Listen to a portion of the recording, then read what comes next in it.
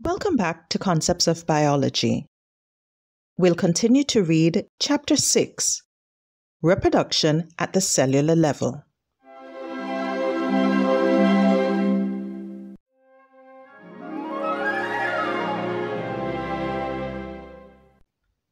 Figure 6.1. A sea urchin begins life as a single cell that divides to form two cells visible by scanning electron microscopy. After 4 rounds of cell division, there are 16 cells, as seen in this scanning electron microscopy image. After many rounds of cell division, the individual develops into a complex multicellular organism, as seen in this mature sea urchin. Chapter Outline. Section 6.1. The Genome. Section 6.2. The Cell Cycle.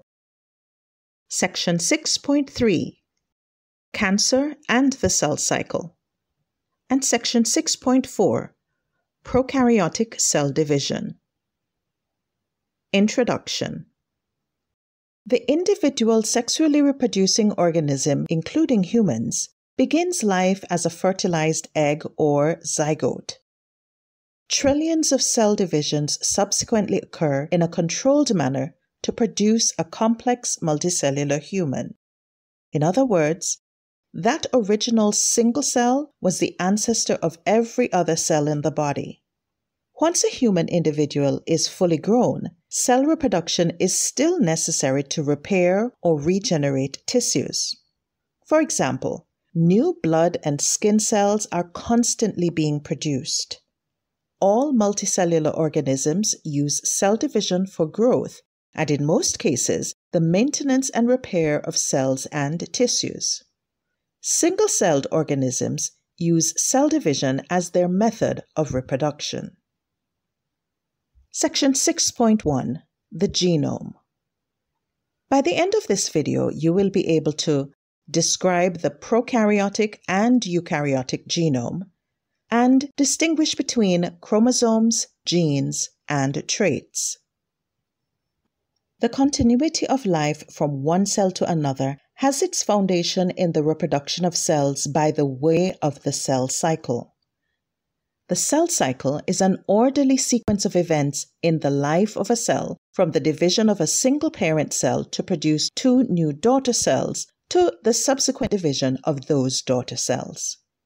The mechanisms involved in the cell cycle are highly conserved across eukaryotes. Organisms as diverse as protists, plants, and animals employ similar steps. Genomic DNA. Before discussing the steps a cell undertakes to replicate, a deeper understanding of the structure and function of a cell's genetic information is necessary. A cell's complete complement of DNA is called its genome. In prokaryotes, the genome is composed of a single double-stranded DNA molecule in the form of a loop or circle. The region in the cell containing this genetic material is called a nucleoid. Some prokaryotes also have smaller loops of DNA called plasmids that are not essential for normal growth. In eukaryotes, the genome comprises several double-stranded linear DNA molecules bound with proteins to form complexes called chromosomes. Each species of eukaryote has a characteristic number of chromosomes in the nuclei of its cells. Human body cells, or somatic cells, have 46 chromosomes. A somatic cell contains 2 matched sets of chromosomes, a configuration known as diploid. The letter N is used to represent a single set of chromosomes. Therefore, a diploid organism is designated 2N. Human cells that contain one set of 23 chromosomes are called gametes or sex cells. These eggs and sperm are designated N or haploid. Figure 6.2. There are 23 pairs of homologous chromosomes in a female human somatic cell. These chromosomes are viewed within the nucleus on top, removed from a cell in mitosis to the right, and arranged according to length in the left, in an arrangement called a karyotype. In this image, the chromosomes are exposed to fluorescent stains to distinguish them.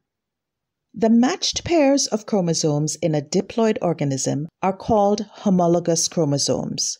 Homologous chromosomes are the same length and have specific nucleotide segments called genes in exactly the same location or locus. Genes, the functional units of chromosomes, determine specific characteristics by coding for specific proteins.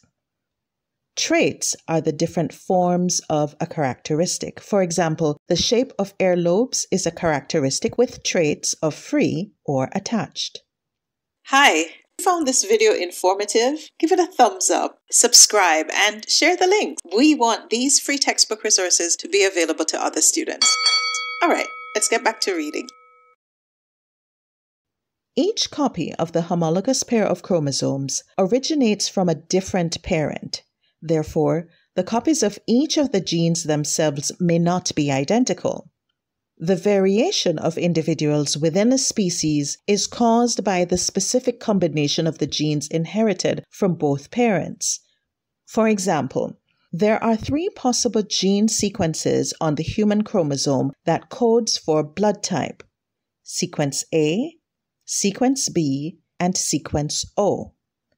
Because all diploid human cells have 2 copies of the chromosome that determines blood type, the blood type or the trait is determined by which 2 versions of the marker gene are inherited.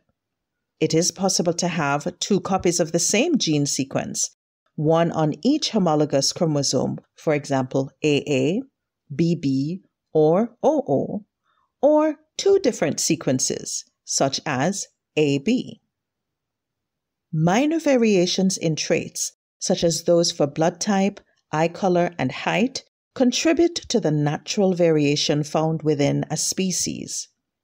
The sex chromosomes, X and Y, are the single exception to the rule of homologous chromosomes. Other than a small amount of homology that is necessary to reliably produce gametes, the genes found on the X and Y chromosomes are not the same. This ends Chapter 6, Section 6.1, the Genome. In our next video, we'll read Section 6.2, the cell cycle.